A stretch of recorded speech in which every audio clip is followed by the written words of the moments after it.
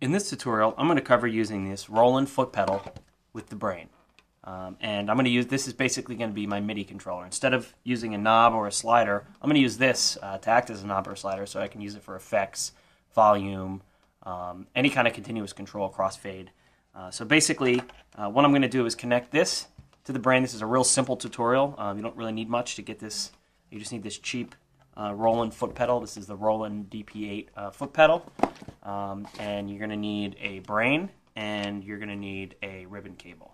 I'm going to be using this jack to connect the roll-in foot pedal to here because eventually I'm going to use this as a part of a bigger controller.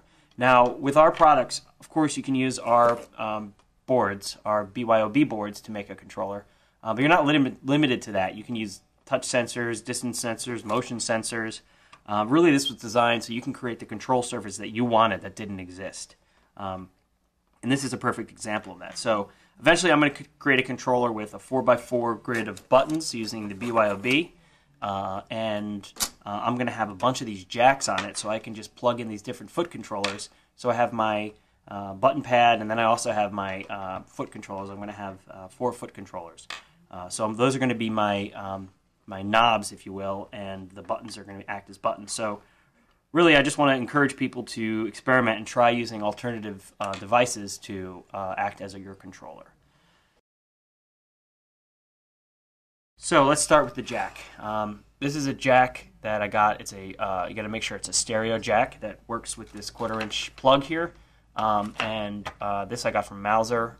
You can usually find these from pretty much any electronics store. Just like the potentiometer connections, if you use a rotary potentiometer, you'll know it has 3 connections.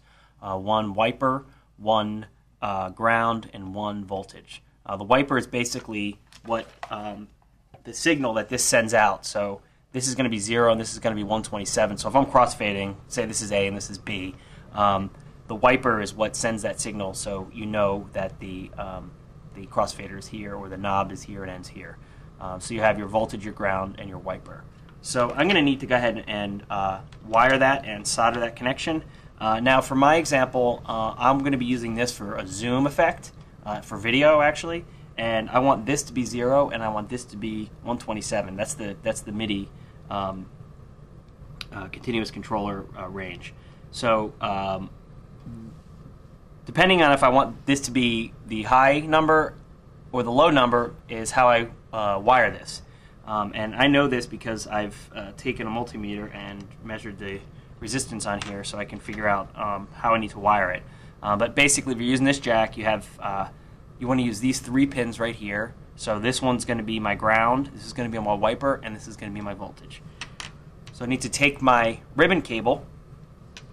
The first wire in the ribbon cable is always ground, and I'm going to connect ground to the first pin on this jack here.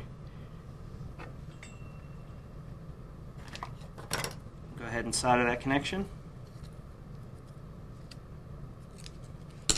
Again, for this tutorial, this is real DIY, so you don't need professional tools to do this. This is any electronics store, even Radio Shack would have tools you need to be able to follow this project. And this is just a cheap pedal here. I think it's, I don't know, around $30. So if you have too many of them, obviously it could get expensive. But if I had 64 of these, so first one's wired. That's the red wire.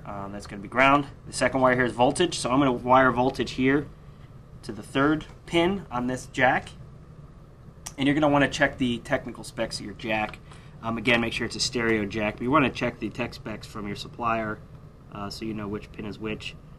You can always take a multimeter to it with the pedal connected and find out as well. And then I'm going to take the 3rd wire, which is my wiper. Actually, the rest of these wires are wipers.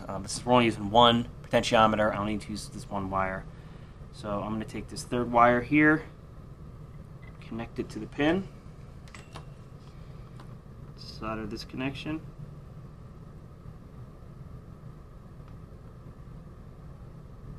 This is real basic soldering. It's pretty hard to mess up because you're just soldering to these pins and you're using these wires, so it's real simple. Alright, so here we go. We have this connected. Now we're ready to connect our foot controller to the board.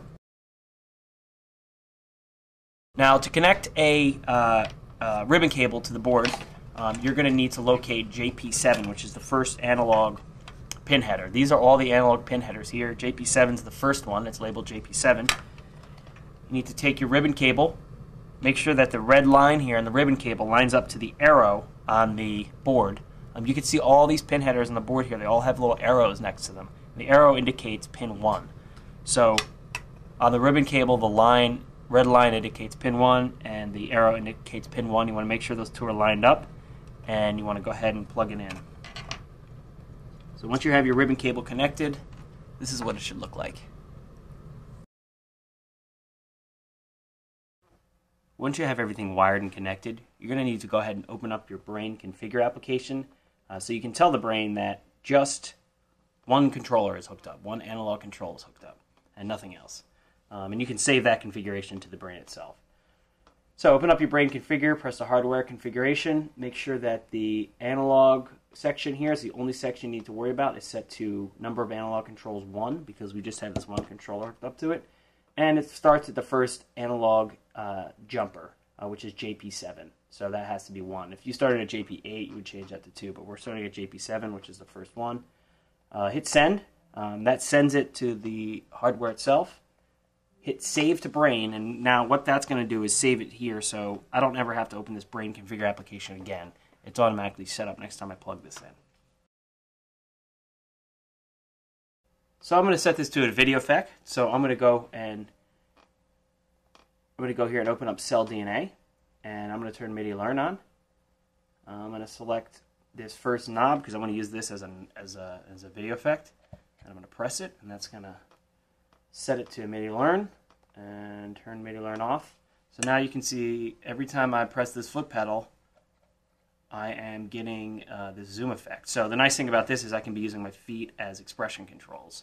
You can also, I can just take this MIDI Learn off here, and I'm going to set it here to crossfade. And here we go. Now I am using the foot pedal as my crossfader. So you can see how if I had a bunch of these connected, I could be using my feet to control effects, the crossfade, tons of different things. So really, the Brain lets you experiment and do cool stuff that you couldn't do otherwise. Here I have it set to scrub. So I'm scrubbing the video back and forth by using my feet. So that pretty much covers the roll-in foot pedal tutorial. Thanks for watching.